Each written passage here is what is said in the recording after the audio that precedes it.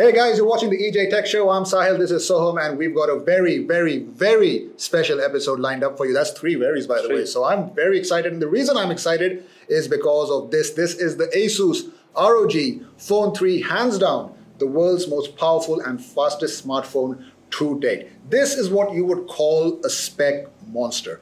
Every spec that you can imagine, this phone has, and then some. And honestly, I wouldn't expect anything less from an ROG phone.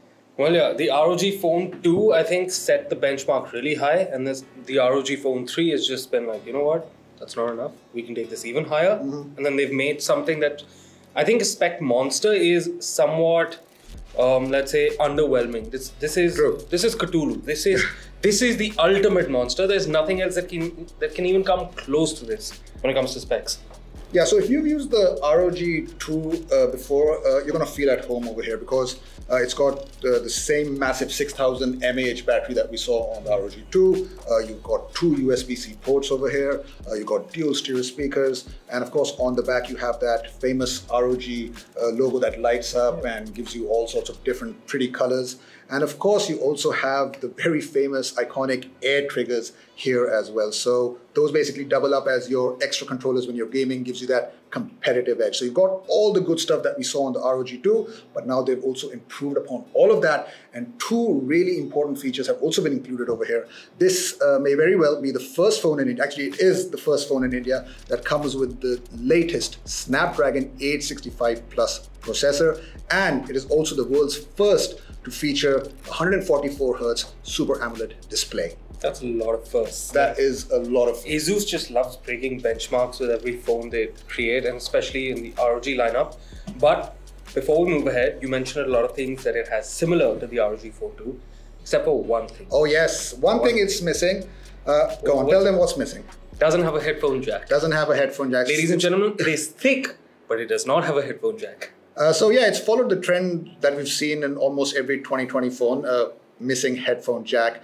I don't know what to say because it is a gaming smartphone, so I would want to see a headphone jack over here. Luckily, they do include an adapter in the box, so you get the USB-C to 3.5mm adapter. And not a lot of flagship smartphone makers do that anymore. No one's doing that. They probably did it with their first gen device, and then after that they just dropped it off a cliff. Hopefully, Asus will carry this trend on because they know how important actual headphones are to gamers, especially mobile gamers. Okay, so this, by the way, it's got some heft to it. It weighs 240 grams, which is a big number. So feel that in your hand and tell me how does that feel to you? Honestly, it is much heavier than conventional smartphones. Although I don't know what the problem is because I think I've become sensitized to heavy phones. It actually doesn't feel that heavy to me. So let's see. In the past 3 months, you've used the Samsung S20 Ultra. Moto Edge Plus. The Moto Edge Plus. So all heavy phones. I'm guessing you're pretty used to it. I usually use, let's say, a OnePlus 70. So yes, this is significantly heavier. I mean, the reason also why it would be heavy is because of that 6000 mAh battery in there. Exactly. So that's going to definitely add some weight to it. The battery, the specifications, the 3D vapor cooling system, the 6x larger heatsink. There's a lot of tech packed in, and it's not just surface level. Like on the surface, you'll get all these really cool designs and the circuitry, and that'll make you think it's a gaming phone. But under the surface, Asus really does a lot of wizardry to be able to extract as much performance as you can from a phone like this. You can actually monitor your temperatures and practically everything else you want to monitor about your processor and about your GPU right through their game mode system. You can just pull it out of from a left tab when you're gaming. You can just see each and everything from controlling things like your air trigger mapping to things like whether you want a crosshair on screen. Yeah, you can actually put a crosshair on screen. That's not something any phone I've ever used allows you to do. But at the end of the day, that's what it is. It is a gaming smartphone before it is anything else. Obviously, you will get all the gaming-centric features, starting at least with my favorite, which is the air triggers. So this is Air Triggers 3. So we love the air triggers on the ROG 2, but this time around, Asus has basically given it a more gesture feature. So you can now swipe, you can now slide, and also if you want, you can basically add two functions to one. So basically multi-touch. Yeah, so basically by doing that, you essentially get 4 controllers instead of 2. Okay, so let's come back to that display. 144 Hertz refresh rate.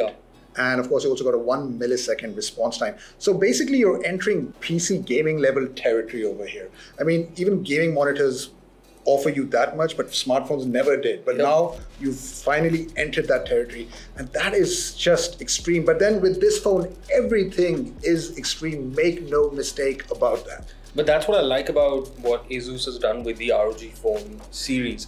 That every year they put one other spec that suddenly then all other phones start trying to adopt. So even when Asus ROG Phone 2, when they introduced the 120 Hz display, they were the first ones to do that. And then now we've got OnePlus following them, Samsung following them. Exactly. And I'm sure by the time the OnePlus 8T comes out, they might have the 144 Hz display as well. So these guys, they believe in firsts, right? So yeah. Honestly, high refresh rates are something that just make the entire OS experience so much better. Whether you like the OS or not, it'll just make it so smooth. I mean, think about it.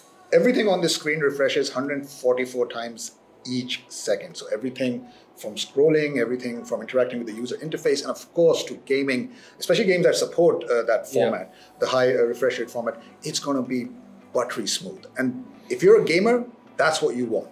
Now, in addition to that, you've also got 25 millisecond touch latency, and you've also got 270 Hertz touch response rate. Now, to put that into context, the iPhone 11 Pro only has 120 Hertz touch response rate. And of course, scrolling on iPhone is amazing. But now just double that, triple that, and this is what you get. So if you get your butt kicked in gaming, that's on you. It's not this phone's fault for sure. But you know, here's the thing about gaming smartphones, and they have often been criticized for giving you everything gaming-wise, but they kind of cut corners in other areas. And one of those areas which really matters to people is camera. Yeah. So they have been accused of that. Hey, you're giving us everything, but the camera isn't that great. Now, I don't know if that's the case with this phone yet because I haven't tested the camera. We're still checking the phone out. We're putting it through its paces, and a full review will be coming up. This is more like a first impression type story over here. But triple camera setup on this one with a 64 megapixel primary sensor. Now, as far as camera specs go, those aren't bad at all, but how that works with this phone's AI is yet to be seen. What sort of results it gives you during night, during low light photography, during the daytime, that all has yet to be seen. I remember that when I reviewed the Asus ROG Phone 2, that had a dual camera, the same camera setup with a 48 megapixel primary sensor, and that was the same setup that the Asus 6C had as well. And I was happy-ish with that camera performance.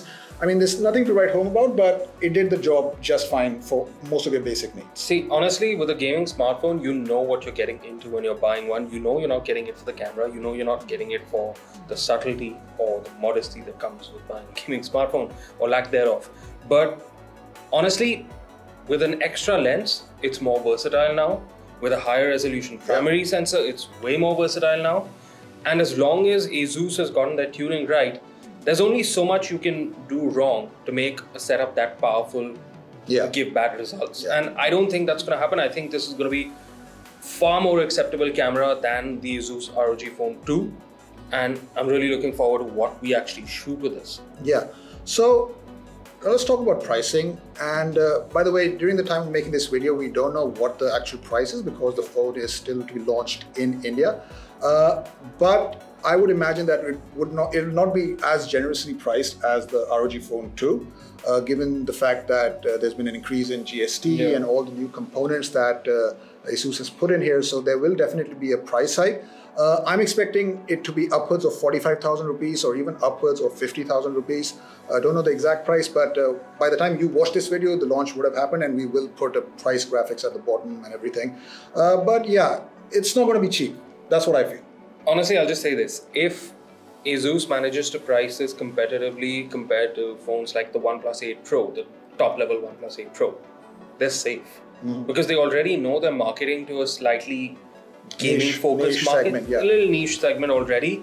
So they know they've got to compete with that. Well, yeah, there should be competitive pricing, but then again, I understand even Qualcomm has increased their prices, and this is the 865 plus now. It's not the 865. So everything that you see pricing wise, also they have a fast charger in this box, by the way. So that's also going to increase the price. So it's a lot of factors to consider, and we'll see how Asus prices it. I am really excited about it. I'm hoping it'll be competitive. But even if it's not, then just remember this phone is offering you everything you can imagine. So it's crazy. But look, there's a lot of other features that we haven't spoken about. This has Android 10. It's got Armory Crate that enhances gaming performance. It also has the X mode that enhances gaming performance. It's got a lot of other features that we'll be saving for our review. But all I'm going to say is this, as far as first early impressions go, I remember saying with my ROG Phone 2 that that was a race car. And this, at least going by all the specs on paper, by all the features on the paper, this may very well be a rocket ship. So I'm really excited to put this phone through its paces, and we will be bringing a full review for you guys only here on Editor G, only here on the EJ Tech Show. So do stay tuned for that. So those have been our first impressions of the Asus ROG Phone 3. We really seem to like it, and we can't wait to get our hands down and dirty in this and just keep gaming for long hours. If you like this episode, then please like and subscribe to our YouTube channel, or alternatively, if you're watching us on the Editor G app, a big thumbs up to you, and do stay tuned to the EJ Tech Show. I'm going to take that back now as well.